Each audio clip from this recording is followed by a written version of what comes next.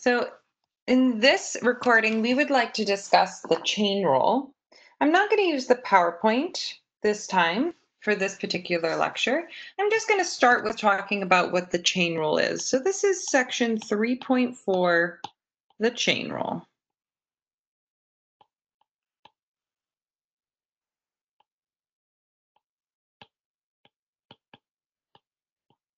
So, the chain rule is talking about if we have a function inside of a function.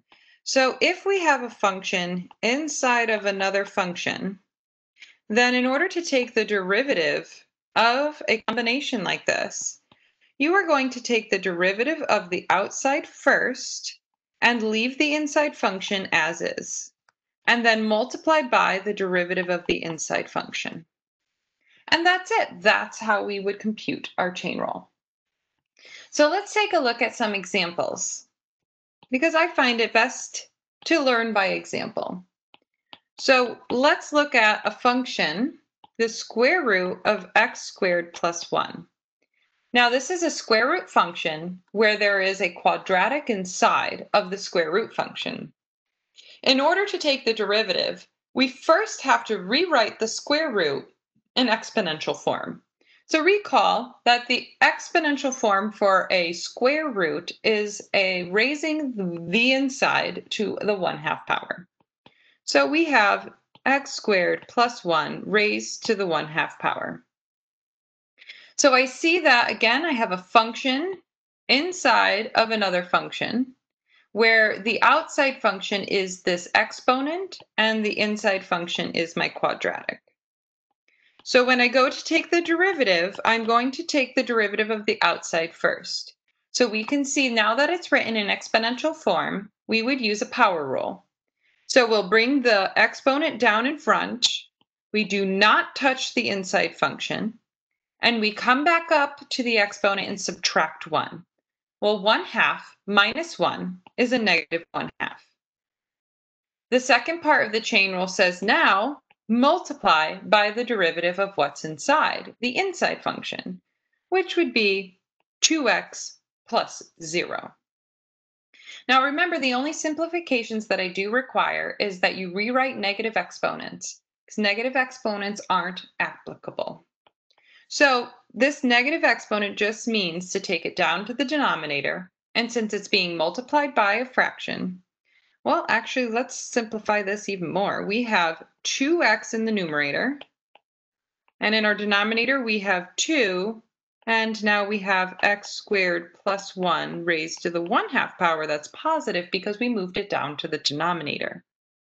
We can simplify by crossing off those 2's, giving us x over x squared plus 1 to the 1/2 power, or you can rewrite it with the radical. Let's try another example.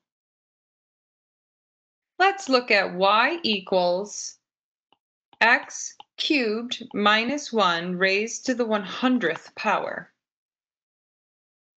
Now, again, I see an inside function, x cubed minus 1, and an outside function, the exponential. So it is a chain rule.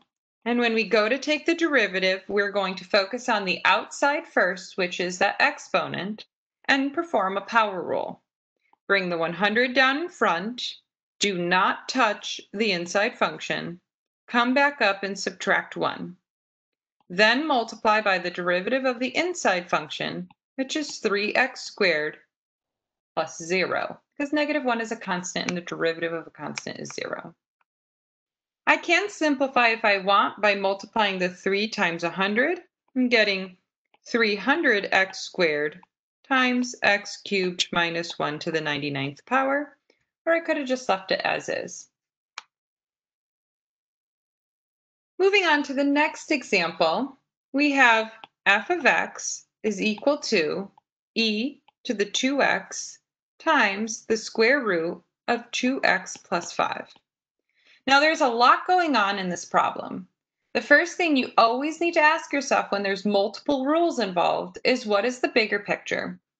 So if I'm looking at this problem as a whole, It's not the big picture of a chain rule. The bigger picture is a product rule.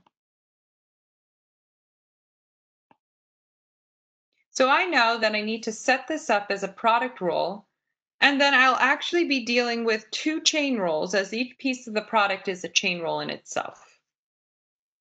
That's why I showed you the product rule by breaking up the first and the second functions and taking their derivatives separately for when we get to sections like this one, where the product rule isn't so straightforward and there's rules inside of rules.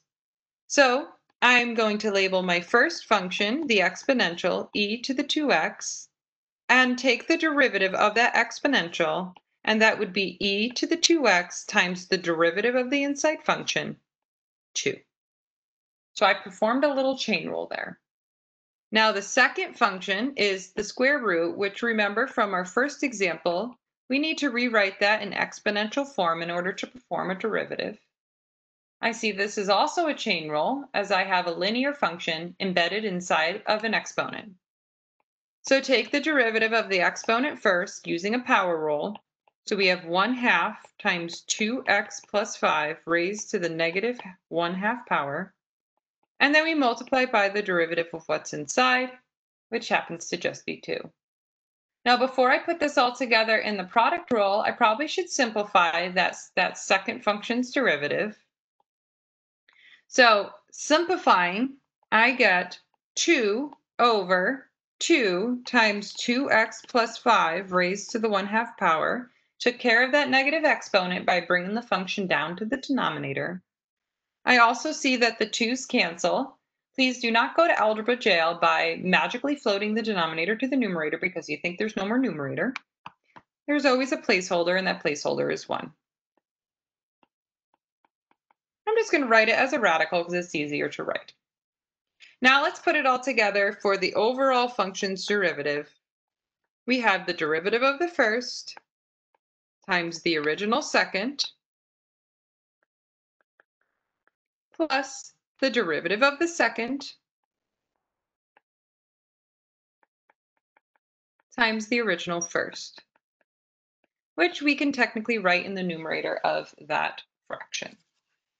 And there we go. We have ourselves this example, which combines both product rules and two chain rules.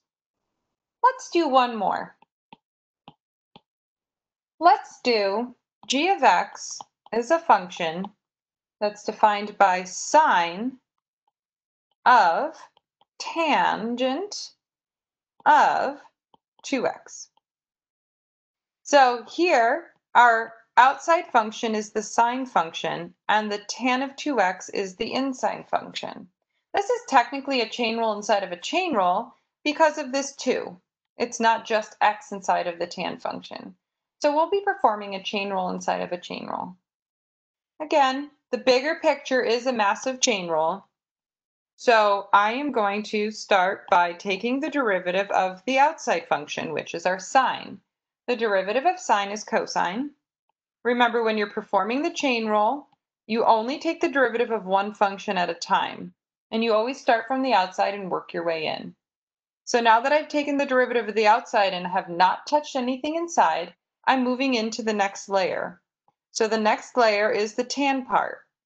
So now I am going to take the derivative of tangent, which is secant squared. And again, I am not going to touch the inner side function. Then I'm going to multiply by the inside of that function, which is the 2x, and the derivative of 2x is 2. And there you go. You have a chain rule inside of a chain rule, and we just work our way from the outside in. That's the chain rule.